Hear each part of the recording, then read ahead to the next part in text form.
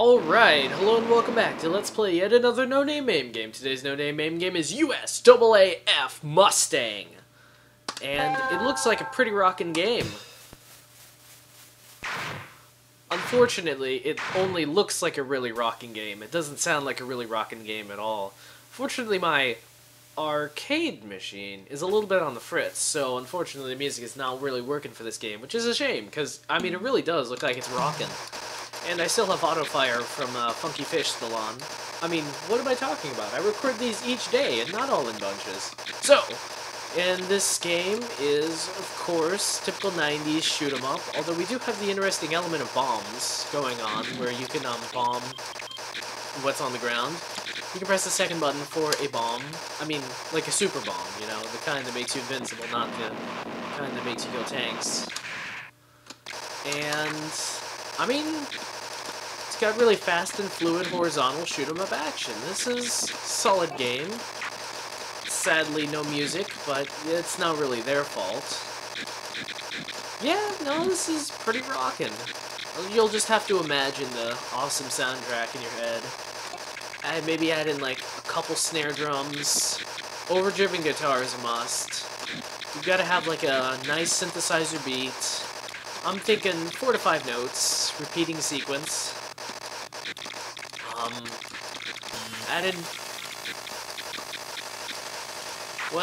Add in a little bit of raspy static too while you're at it. Nothing completes background noise like raspy static. And then all the instruments dim as it goes into a rockin' guitar solo as we fight the boss. I'm thinking that'll work. Man, I should become a composer. I could tell vague instructions to a real musician and they could make the music. Well, that boss sure knew how to dispatch of me. Well. At least the coin entry sound works. Come on, can we get to 99 before that gets to 0? No, we can't. Oh man, you gotta love an arcade machine where you can put in 99 credits. Also, you have to love anyone who would actually put in 99 credits to an arcade machine. Even if it was, like, money they knew they would get right away. 157 enemies died! I love that. Also, too, I think that's inflated. Like, I'm probably killing 2 people per airplane. But no, I love the phrasing. 157 enemies died. It's like, you didn't kill them. Oh no, they just died of mysterious causes. Mysterious airplane shrapnel-related causes. This is a great game, and I wish that my arcade machine could do it justice. Alright. Can we get to 99? Kind of like Konami Track and Field, where you have to, like, button mash. Oh. But you still get the, nice coin entry sound. I didn't really like that about some of the games that had, like, awesome coin entry sounds, but you could only enter in so many credits, and then after a while it just kind of shuts up. It's like, that's not what I want you to do. I want you to keep making noise forever and eternity. And we fight weird mini-bosses. I'm pretty sure real air combat wasn't like this, where they had the multiple airplanes of different sizes. Holy crap, this... I mean, I can definitely appreciate that they made the shots, like, glow alternating black and white, but I can't really appreciate that they made these patterns, like, impossible to dodge. They're not even really patterns. Also, note that the 99 did not go down. So this game can actually hold more than 99 credits. And that sounds like something that'd be cool to test, but also impossible. Wow, this... oh my god. And the best part is, if they're not, like, wigging you out, then they're probably giving you a seizure. Those stupid lights. But hey, I can deal with it. Wow. That's really seizure-rific. And you're probably getting it on the YouTube, like, 30 FPS, too, where it's, like, they're probably all black or something. You're like, what's the problem? No, they are alternating, flashing black and white. It's like a storm of flying Dalmatians. Oh my god.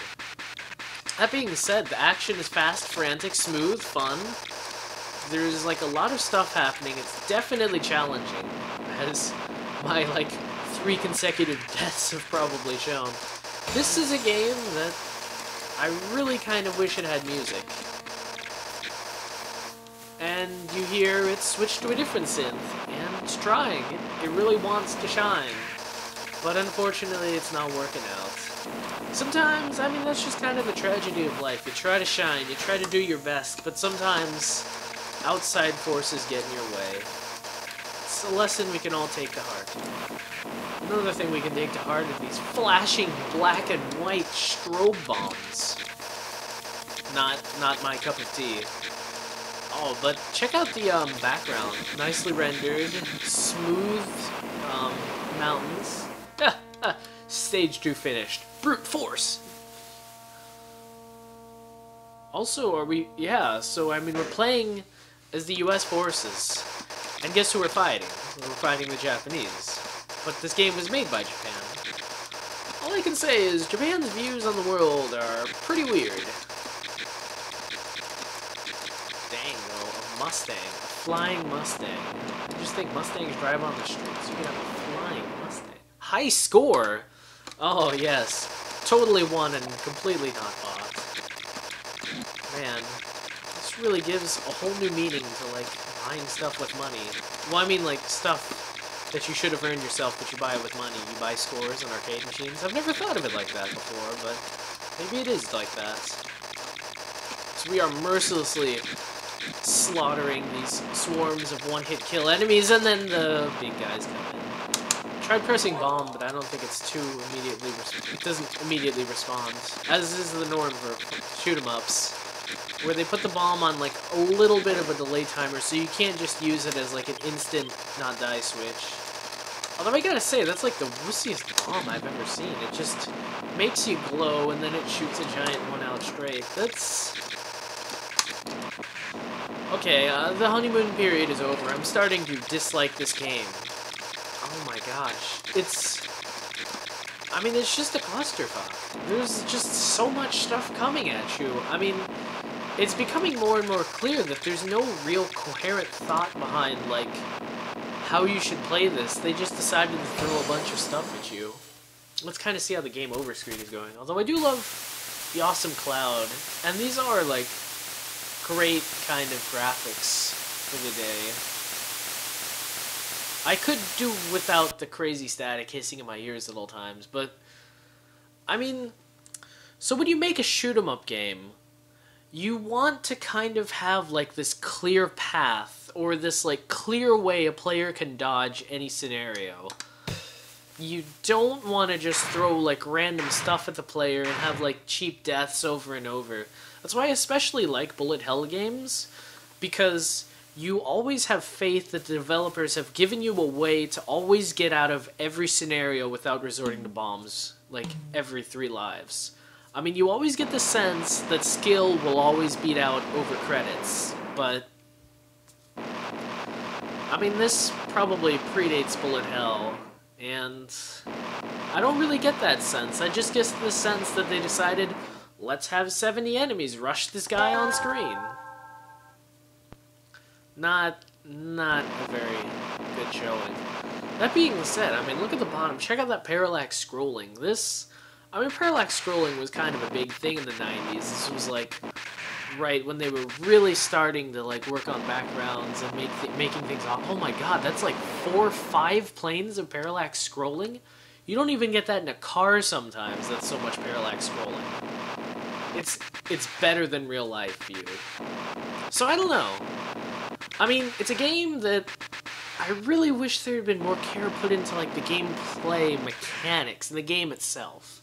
Although maybe it's kind of like a weird foretelling of the games industry where you focus on graphics to the detriment of gameplay. So, that's been US AAF Mustang. Japanese version. So, this cat's got a scat.